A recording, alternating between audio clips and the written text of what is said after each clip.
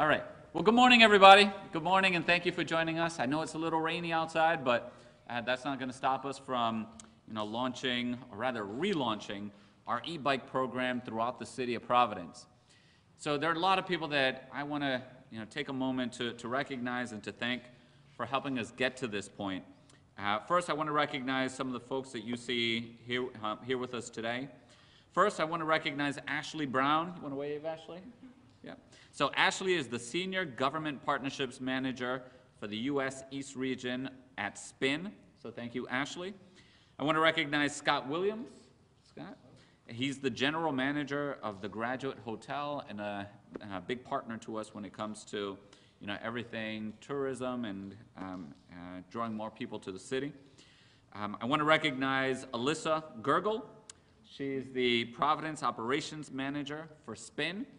And then I also want to recognize Liza Birkin. She's the organizer of the Providence Streets Coalition. It's really great to have you here, Liza. I also want to take a moment to recognize different members of my team at City Hall. They've been working really, really hard on this for over a year. I want to recognize Sabrina and her entire team in operations. And I want to recognize Bonnie and Martina and their entire team in the planning department. So it's great to have you guys all here. So today, it's an exciting day for us. We're here to celebrate the return of the e-bike to our community. Folks who know me, you know that I'm an avid cyclist, and so this announcement is especially special for me. I was actually on the East Bay bike path with my wife, my family, and a couple of friends just yesterday, and it was just so great being on there. And I was talking to my wife about how much I would love to bring my elderly parents out for a spin. Now, they haven't ridden a bike in a really, really long time, and they're getting up there in years, and so it'd be pretty challenging, pretty difficult to get them onto a bike. But that's the void that e-bikes are filling more and more. People who haven't been on bikes for a long time, or who just physically, don't have the strength or the stamina to pedal for very long. Well, these bikes are for you. On top of that, it's not just for recreational. These bikes are an important piece of our intermodal and multifaceted transportation options throughout the city of Providence. We know that more and more people are choosing to commute by bike, and as we commute by bike, having these options to get into work, to go back, and maybe to go across town during the day, we want to make sure these are available on top of all of the other options that we have, including scooters, public transit, and other forms.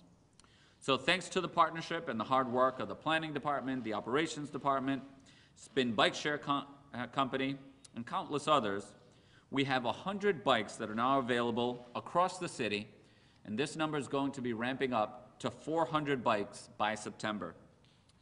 These e-bikes are going to cost only $1 to unlock, and then they're 29 cents per minute to ride after that, making them another step forward in cost-effective, eco-friendly transit options for residents and visitors. With the relaunch of e-bikes, we've moved closer to transportation equity, creating a safe and well-connected community with a variety of affordable transportation options.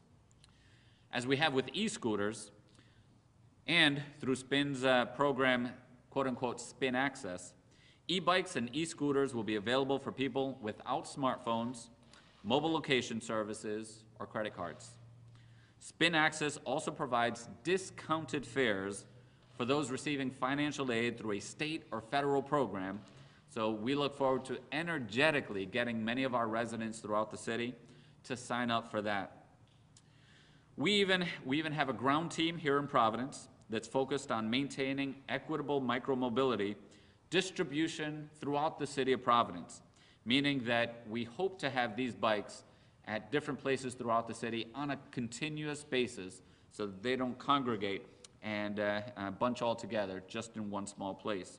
We want to make sure they're accessible to everyone. There are so many benefits to these bikes. Not only are they convenient, they're cheap, they're fun to ride, but they also allow for us to reduce our carbon emissions throughout the city. They do not contribute to more congestion in car traffic. They contribute to traffic calming, and they promote healthier lifestyles.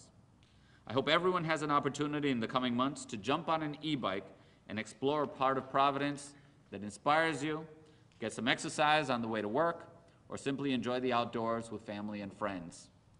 And last but not least, I also want to thank members of the Providence Police Department that's been part of the team here in the city, making off that, we're checking the safety mechanisms on these bikes, so that we know that they're going to be safe to ride, and we know that the people using them will be the folks that actually check them out, so that we don't have a situation similar to what we had just over a year ago.